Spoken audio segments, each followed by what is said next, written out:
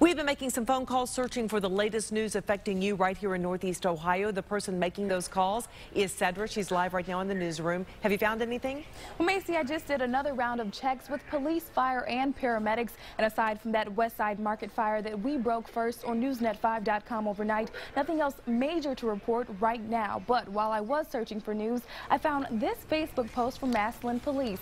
Officers are dealing with an interesting problem downtown. They say they're seeing lots of close calls with parked vehicles nearly being struck as people open their doors in moving traffic.